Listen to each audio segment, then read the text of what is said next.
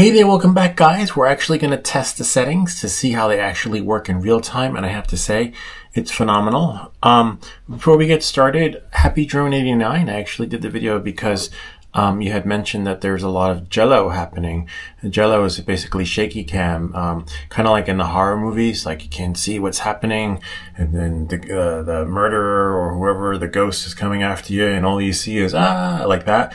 And that seems to be happening a lot here.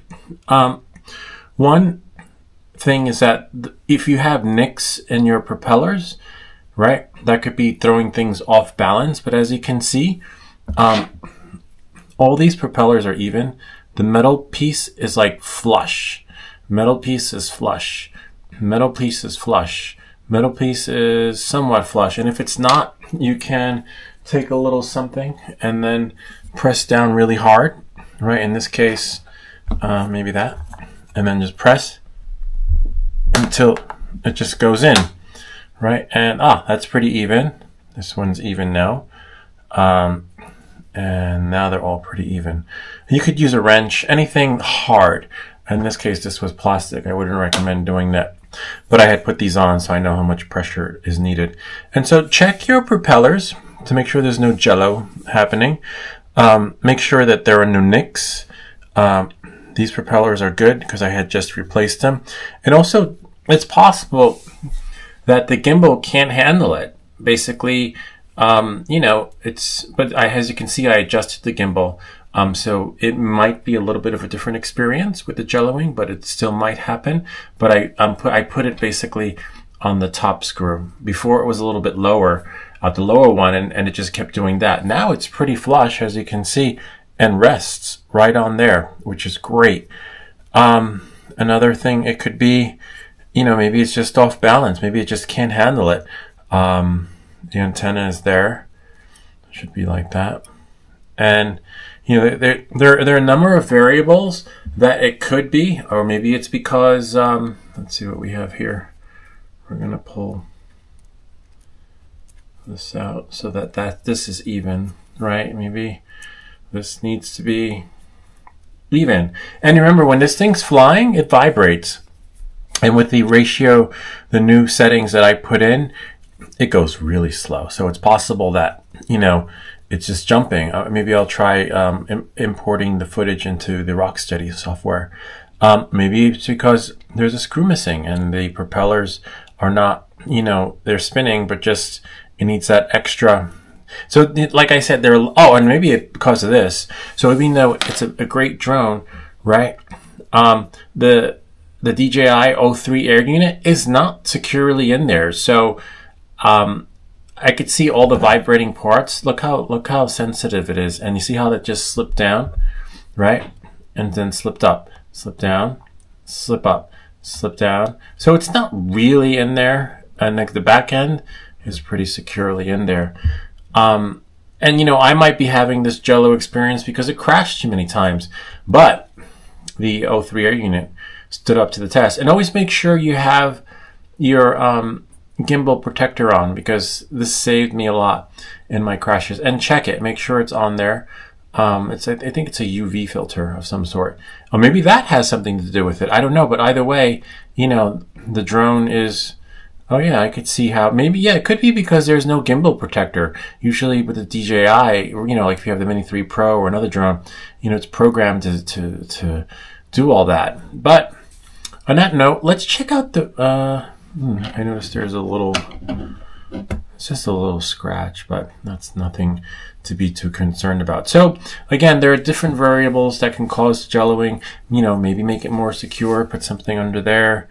But it's hard to say. But let's check out the footage with the settings, so that these settings are amazing. They work. And believe it or not, I'm able to fly this drone with no problem. All right, so I have about 6 satellites available. In order to get the home point updated and the arrow direction to show up, you have to have more than 6 satellites. But things, you know, are working pretty good. And what I'm really impressed with are these settings. Like now, I believe anyone should be able to fly this drone with these settings. It's a really good drone shot, a very nice drone shot. Got a nice camera, so nice. On a nice drone, a super good drone. It's a really good drone shot, so cinematic.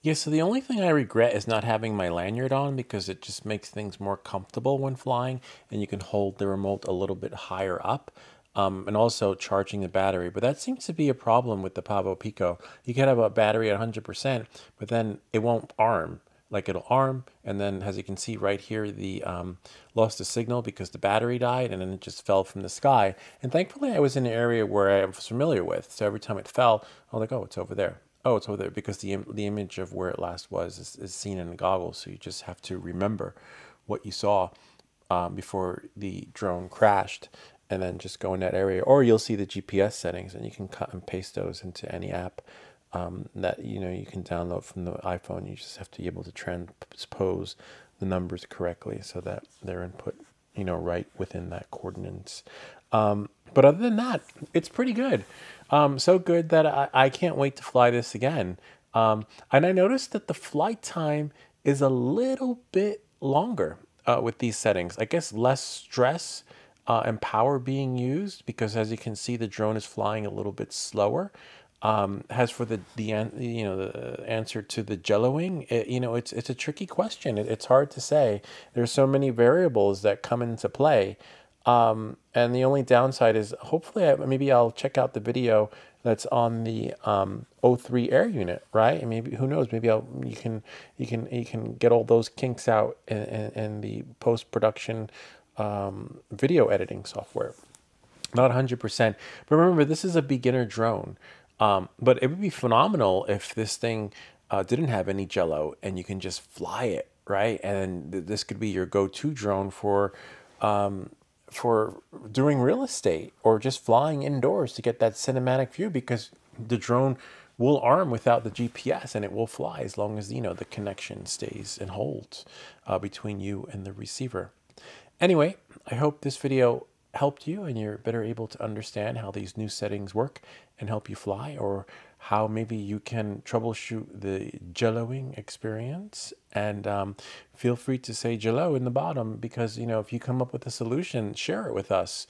Any of you watching this video, it'd be nice to know what the answer is to that, because I don't have it. All I know is that there are different variables that come into play, and you can just keep trying them all until one actually works. Say duct tape the gimbal shut, so it doesn't move, but that's that doesn't really work. That'll put more weight onto the drone, especially if you use duct tape. Anyway, I hope this video helped you, and if you have any questions or comments, feel free to leave them down below, or ideas for other videos. Remember to like and subscribe, and I'll see you all next time.